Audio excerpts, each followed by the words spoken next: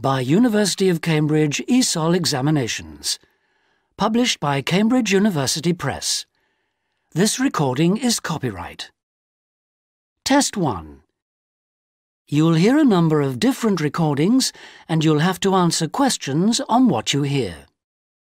There will be time for you to read the instructions and questions, and you'll have a chance to check your work.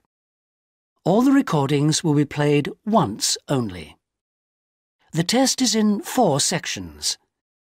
At the end of the test, you'll be given 10 minutes to transfer your answers to an answer sheet. Now turn to Section 1. Section 1. You'll hear a young student asking the social organiser of his school for information about organised trips. First, you have some time to look at questions 1 to 4.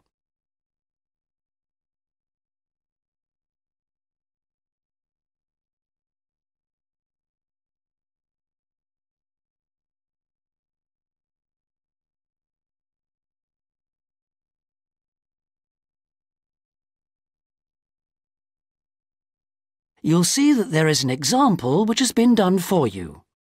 On this occasion only, the conversation relating to this will be played first. Good morning. Good morning. How can I help you? I understand that the school organises trips to different... Yes, we run 5 every month. 3 during weekends and 2 Wednesday afternoon trips.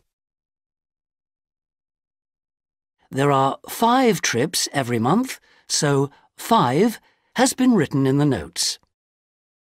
Now we shall begin. You should answer the questions as you listen because you will not hear the recording a second time. Listen carefully and answer questions 1 to 4. Good morning. Good morning. How can I help you? I understand that the school organises trips to different... Yes, we run 5 every month. 3 during weekends and 2 Wednesday afternoon trips. What sort of places? Well, obviously it varies, but always places of historical interest, and also which offer a variety of shopping because our students always ask about that. And then we go for ones where we know there are guided tours because this gives a good focus for the visit. Do you travel far? Well, we're lucky here, obviously, because we're able to say that all our visits are less than 3 hours' drive. How much do they cost? Again, it varies. Between £5 and £15 a head, depending on distance. Oh, and we do offer to arrange special trips if, there are more than 12 people. Oh, right. I'll keep that in mind. And what are the times normally? We try to keep it pretty fixed so that students get to know the pattern. We leave at 8:30 a.m. and return at 6 p.m. We figure it's best to keep the day fairly short. Oh, yes. And how do we reserve a place? You sign your name on the notice board. Do you know where it is? I saw it this morning. And we do ask that you sign up 3 days in advance, so we know we've got enough people interested to run it, and we can cancel if necessary, with full refund, of course. That's fine, thanks. Before you hear the rest of the conversation, you have some time to look at questions 5 to 10.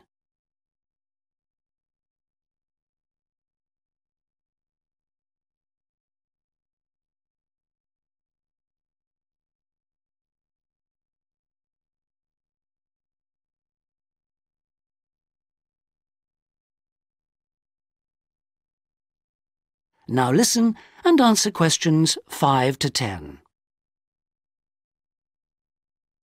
And what visits are planned for this term? Right, well, I'm afraid the schedule hasn't been printed out yet, but we have confirmed the dates and planned the optional extra visits, which you can also book in advance if you want to. Oh, that's all right. If you can just give some idea of the weekend ones, so I can, work out when to see friends, etc. Oh, sure. Well, the first one is St Ives. That's on the 13th of February, and we'll have only 16 places available, because we're going by minibus. And that's a day in town with the optional extra of visiting the Hepworth Museum. All right, yeah, that sounds good. Then there's a London trip on the 16th of February, and we'll be taking a medium-sized coach, so there'll be 45 places on that.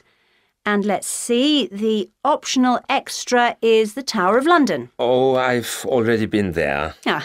After that, there's Bristol on the 3rd of March. Where? Bristol, Bristol. Okay. That's in a different minibus with 18 places available. Oh, and the optional extra is a visit to the SS Great Britain. Okay. We're going to Salisbury on the 18th of March, and that's always a popular one because the optional extra is Stonehenge.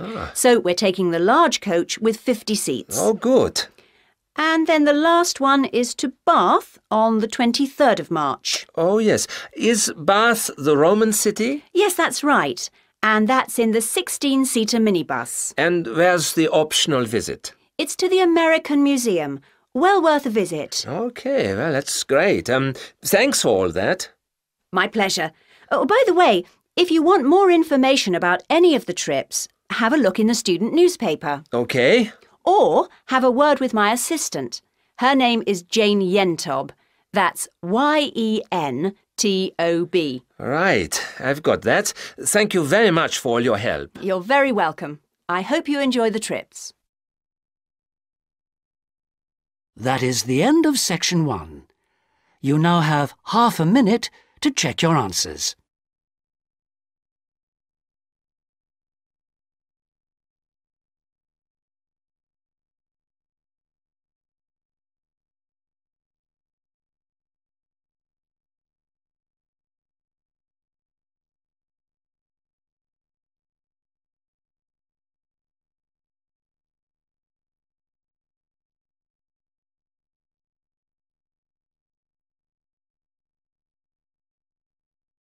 Now turn to section 2.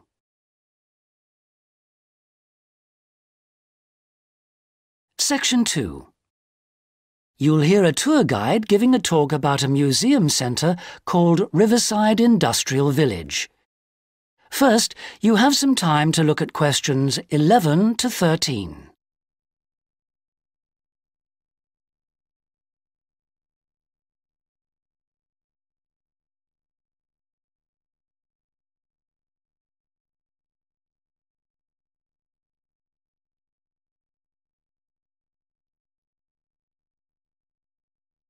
Now listen carefully and answer questions 11 to 13. Good afternoon, everybody, and welcome to Riverside Industrial Village. To start your visit, I'm just going to give you a brief account of the history of the museum before letting you roam about on your own. I won't keep you long, OK? Now, from where we're standing, you've got a good view of the river over there. And it was because of this fast-flowing water that this site was a natural place for manufacturing works. The water and the availability of raw materials in the area like minerals and iron ore, and also the abundance of local fuels like coal and firewood, all made this site suitable for industry from a very early time. Water was the main source of power for the early industries, and some of the water wheels were first established in the 12th century, would you believe? At that time, local craftsmen first built an iron forge just behind the village here on the bend in the river. By the 17th and 18th centuries, the region's rivers supported more than 160 water mills, and many of these continued to operate well into the 19th century. But then the steam engine was invented.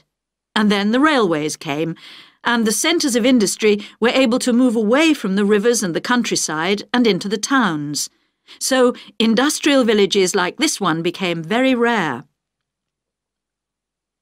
So, that's the history for you.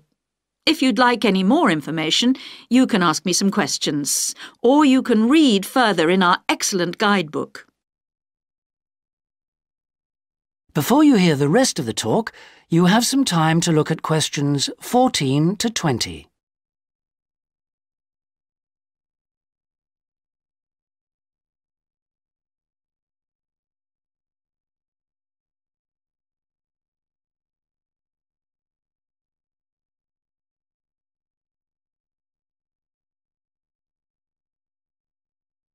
Now listen and answer questions 14 to 20.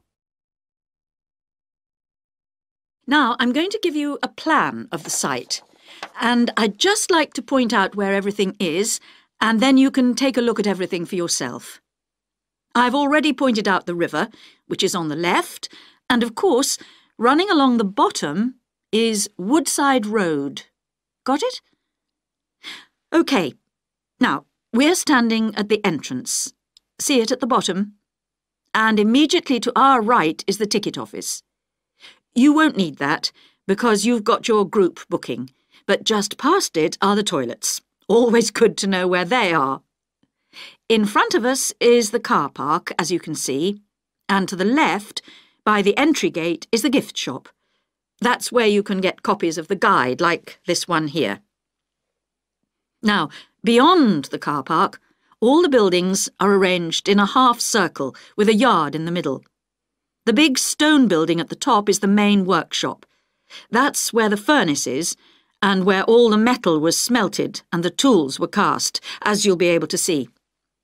Now, in the top right-hand corner, that building with bigger windows is the showroom, where samples of all the tools that were made through the ages are on display.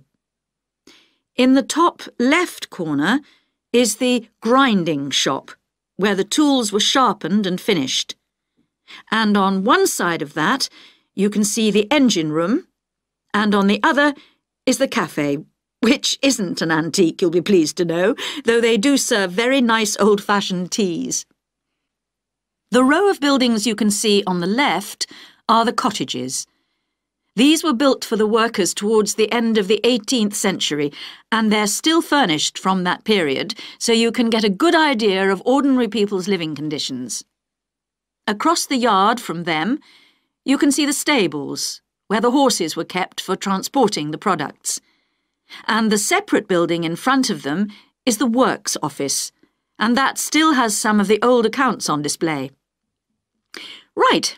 If anyone wants a guided tour, then I'm starting at the engine room. If you'd like to come along this way, please, ladies and gentlemen.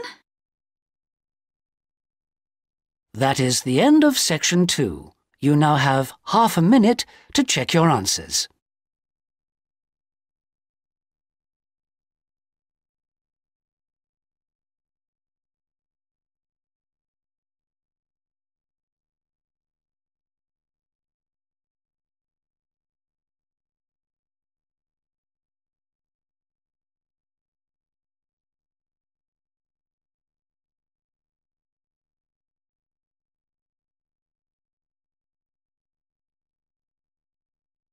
Now turn to section 3.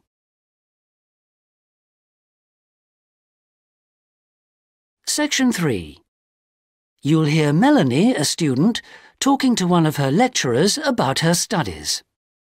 First, you have some time to look at questions 21 to 27.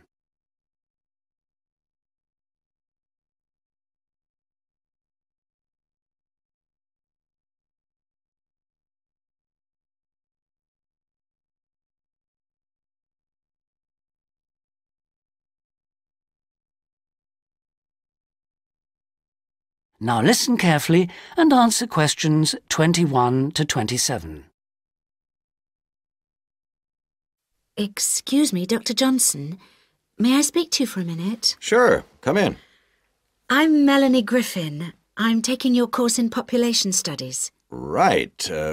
Well, Melanie, how can I help you? I'm having a bit of trouble with a second assignment. And it's due in 12 days. What sort of trouble are you having? Is the assignment question a problem? Well, that's part of the problem. I've been having trouble getting hold of the books. I've been to the library several times and all the books are out. Sounds like you should have started borrowing books a bit earlier.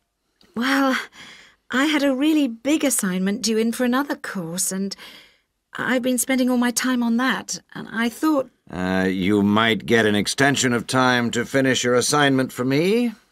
If that's possible, but I don't know... Well, yes, it is possible, but extensions are normally given only for medical or compassionate reasons. Otherwise, It's really a question of organizing your study, and we don't like giving extensions to students who simply didn't plan their work properly. What did you get for your first assignment? I got 87%. Yes, you did very well, indeed. So, obviously, you can produce good work. I don't think I'll need too much extra time, as long as I can get hold of some of the important references. Well, since you did so well in your first assignment, I'm prepared to give you an extra 2 weeks for this one. So that'll mean you'll need to submit it about a month from now. Oh, thank you. Now, what about the reading materials? Have you checked out the journal articles in the list? No, not yet. There were about 20 of them, and I wasn't sure which ones would be most useful or important. Well, they're all useful. But I don't expect anyone to read them all because a number of them deal with the same issues. Let me give you some suggestions. The article by Anderson and Hawker is really worth reading. Right, I'll read that one. You should also read the article by Jackson, but just look at the part on the research methodology, how they did it.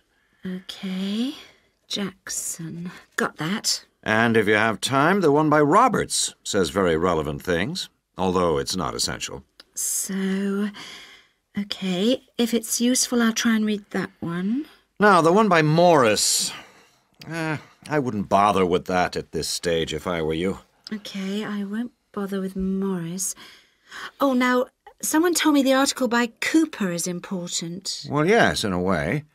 But just look at the last part, where he discusses the research results. And lastly, there's Forster. I can't think why I included that one. It's not bad, and could be of some help, but not that much. Before you hear the rest of the conversation, you have some time to look at questions 28 to 30.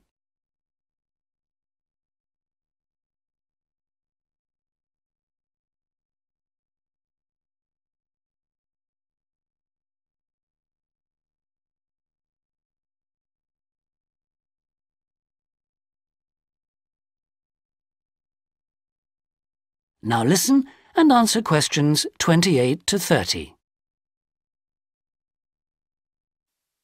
Now, let's deal with the assignment question. What's the problem there? It's the graph on page 2.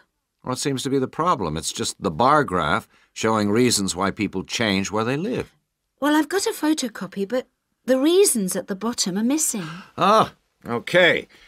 Look at the first bar on the graph. Now, that indicates the number of people who move because they want more space. Oh, I see. Bar 1. Okay. Now, what about the next bar?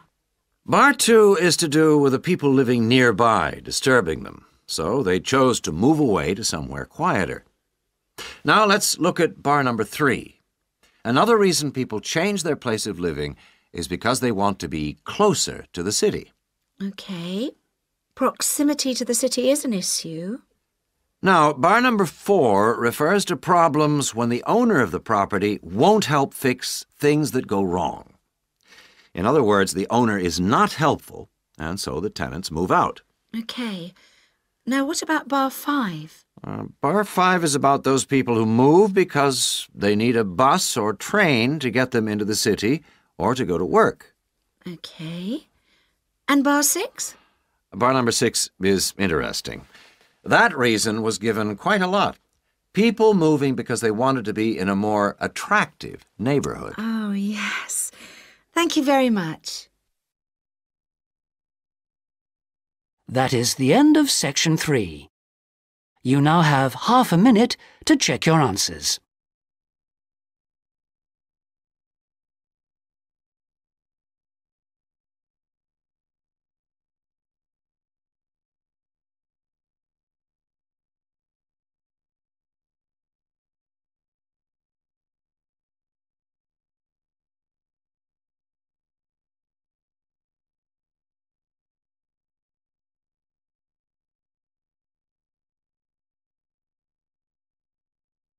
Now turn to section 4.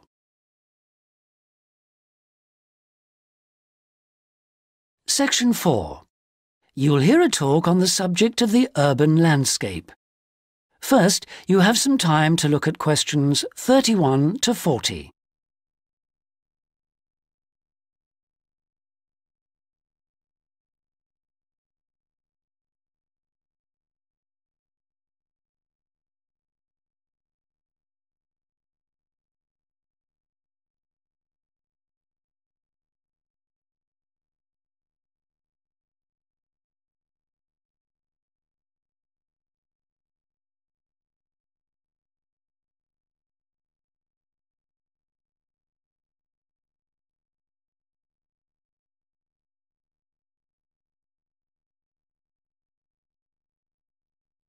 Now listen carefully and answer questions 31 to 40. Good day, ladies and gentlemen. I have been asked today to talk to you about the urban landscape. There are two major areas that I will focus on in my talk: how vegetation can have a significant effect on urban climate, and how we can better plan our cities using trees to provide a more comfortable environment for us to live in. Trees can have a significant impact on our cities. They can make a city as a whole a bit less windy, or a bit more windy if that's what you want. They can make it a bit cooler if it's a hot summer day in an Australian city, or they can make it a bit more humid if it's a dry inland city. On the local scale, that is in particular areas within the city, trees can make the local area more shady, cooler, more humid and much less windy. In fact, trees, and planting of various kinds, can be used to make city streets actually less dangerous in particular areas. How do trees do all that, you ask? Well, the main difference between a tree and a building is a tree has got an internal mechanism to keep the temperature regulated. It evaporates water through its leaves, and that means that the temperature of the leaves is never very far from our own body temperature. The temperature of a building surface on a hot sunny day can easily be 20 degrees more than our temperature. Trees, on the other hand, remain cooler than buildings because they sweat. This means that they can humidify the air and cool it, a property which can be exploited to improve the local climate.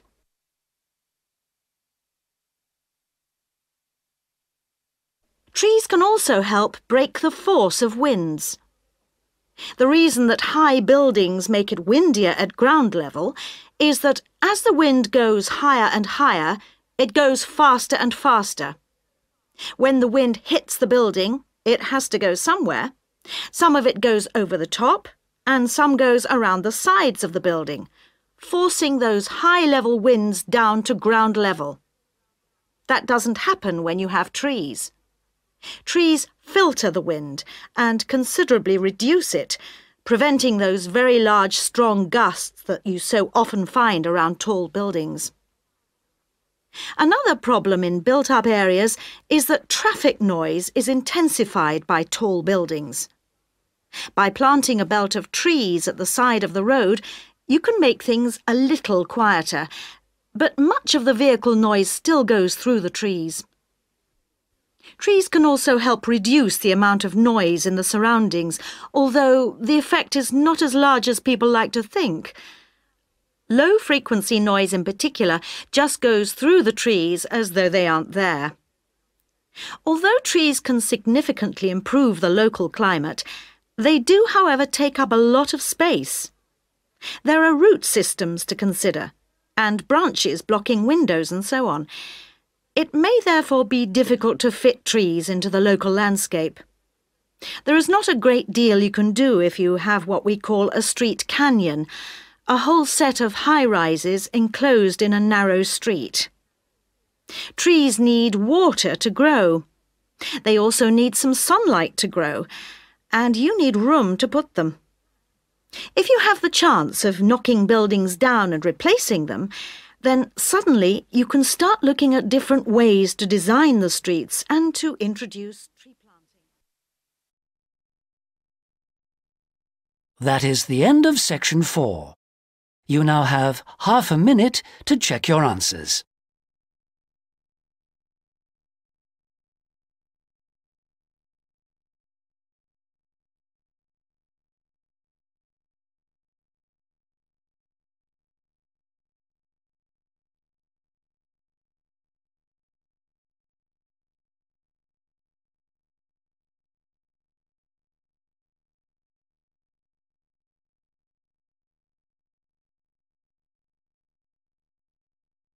That is the end of the listening test. In the IELTS test, you would now have 10 minutes to transfer your answers to the listening answer sheet.